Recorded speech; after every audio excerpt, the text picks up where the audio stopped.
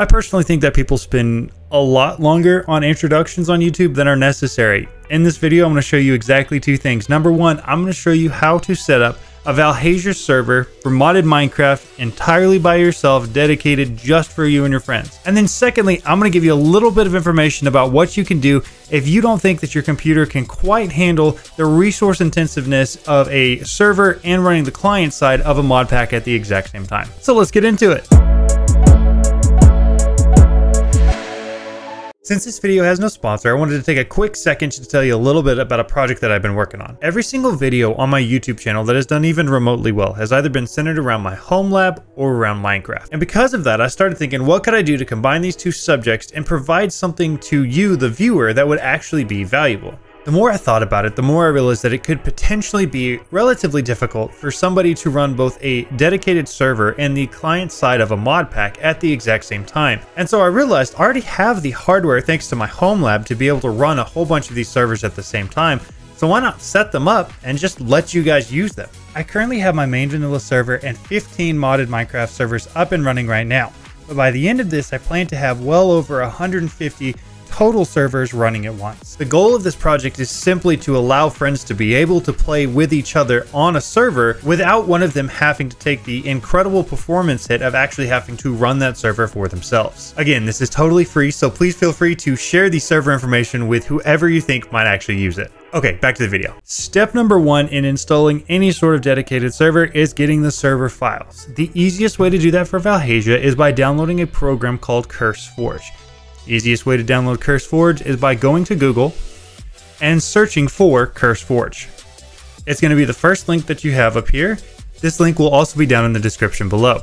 All you have to do is click the download button right here. It will download CurseForge and you can install it. I already have it installed, so we'll skip over that part. Once you have CurseForge installed, if you open it up, you're going to usually see something like this. You won't have the mod packs that I have in here right now saved, but you can go to Browse Mod Packs and then you can search for Valhelsia. For this particular one, we're going to be doing Valhelsia 3. So if you click on Valhelsia 3, in between the three dots and the play button, there's going to be a little icon in here that you use for downloading the server pack. So we're going to click that and it's going to open up a new window and then start to download the files. I would highly recommend putting these files in their own folder, as if you start setting up more than one modded Minecraft server, it can get really cluttered very quickly, and so having some sort of folder structure to organize everything can be important. So once you have all of the data downloaded, go ahead and copy that information and then paste it in the folder that you just created. I have had a Valhelsia server on here before, so I went ahead and saved that information under the old folder. You will have everything but that folder when you download your server pack. All right, so once you've got to this point, the next step is going to be to install Java. Now for this particular mod pack, I believe we're going to need Java 11. The easiest way to do that is literally just to go to Chrome again and search for Java 11 download. Okay, so now that we have Java installed, we should be able to come back here, double click the server start. Perfect. So once you have everything in the folder, you're going to see a batch script down here that's called server start. So we're going to go ahead and double click that, and that should start everything up. Now what this is going to do is it's going to start downloading everything else that you need for the server to run. It's going to be a lot of just the mod packs, things like that. It's also going to download the Mojang end user license agreement, which you'll have to accept prior to actually running the server. You'll know this is done when you can press any key to continue, and then it'll close itself out. So next, what we need to do is we're going to run it again.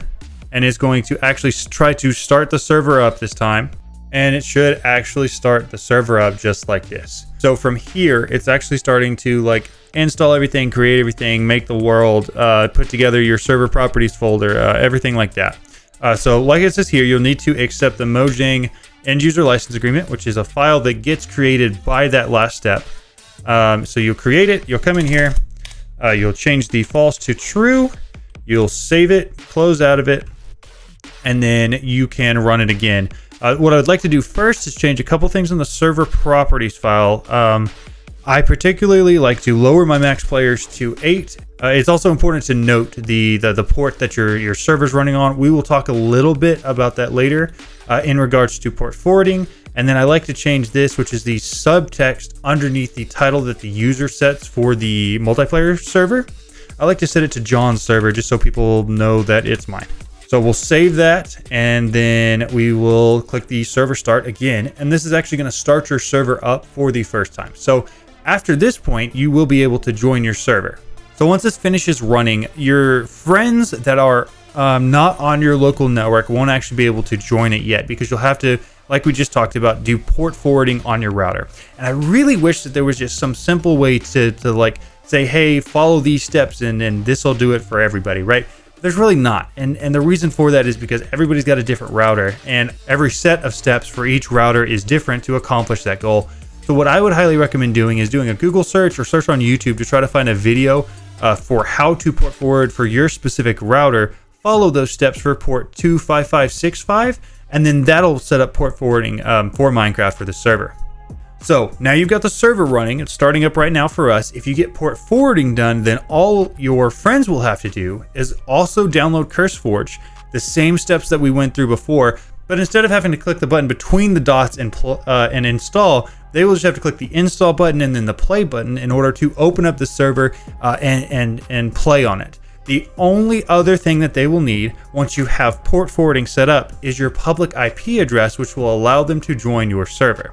The public IP address is incredibly easy to find. All you have to do is go to the computer that the server is running on and type in Chrome or Firefox, what is my public IP? And the first link there will almost always tell you exactly what it is. So you can copy that, send it as a Discord message, send it over text, whatever you need to do for your public IP to get that to your friends. And that's what they'll put in the address on the Minecraft multiplayer server. So there you have it. We have a working server. You've set up port forwarding. Your friends have the instructions for how to set up their modded Minecraft clients so that they can join your server through your public IP. The only thing that I would always recommend doing is making yourself a server operator on a server that you're running. And in order to do that, all you have to do is do /OP space whatever your username is in Minecraft. And there you go. I'm now a server operator on here. I can make decisions for how I want the server to operate and how we want it to run. So there you have it. You have a working Valhelsia server. Your friends can join it and you can play together with them on it.